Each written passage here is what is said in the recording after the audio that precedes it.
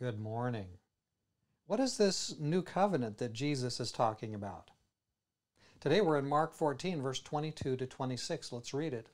And as they were eating, Jesus took bread, blessed and broke it, and gave it to them and said, "Take, eat, this is my body." Then he took the cup, and when he had given thanks, he gave it to them, and they all drank from it. And he said to them, "This is my blood of the new covenant, which is shed for many. Assuredly I say to you, I will no longer drink of the fruit of the vine until that day when I drink it new in the kingdom of God." And when they had sung a hymn, they went out to the Mount of Olives. So we're coming right up on the betrayal of Jesus. But here's this statement about the New Testament. What is this New Testament business all about? Jesus speaks here of the new covenant.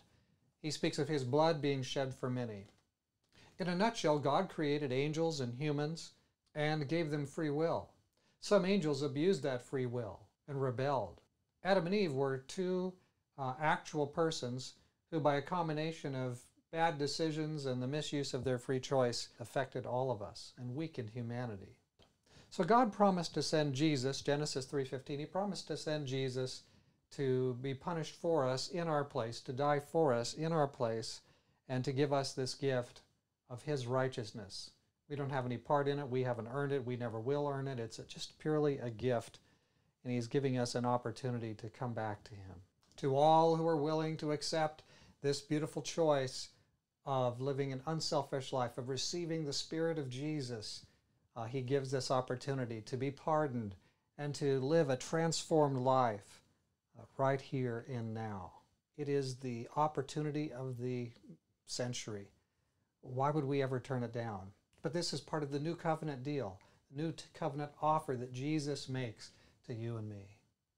Adam and Eve were damaged when they sinned against God, but God is ready to give us power to overcome this damaged humanity that we walk into this world with, that we come into this world with, so that we have these beautiful opportunities.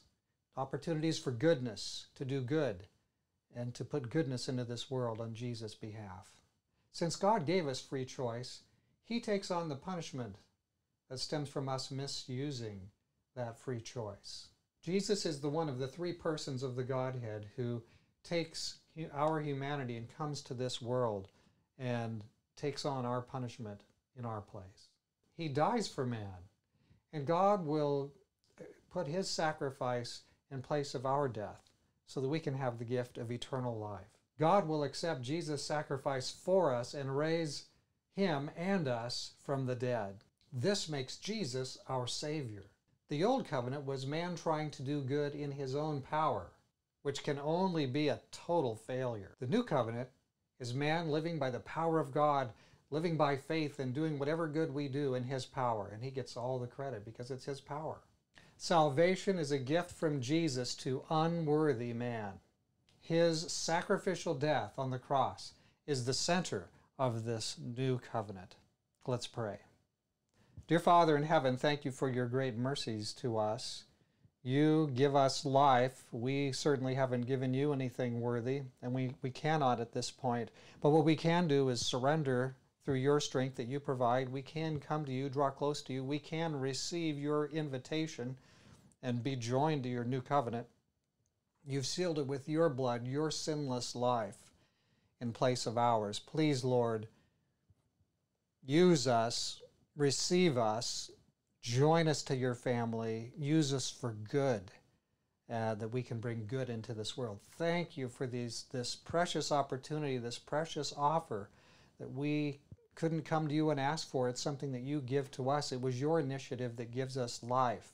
Thank you, Lord, for giving us life. May every single person who is in the hearing of my voice receive your offer and become part of your new covenant. Oh, Lord, thank you for hearing our prayer today. In Jesus' name, amen.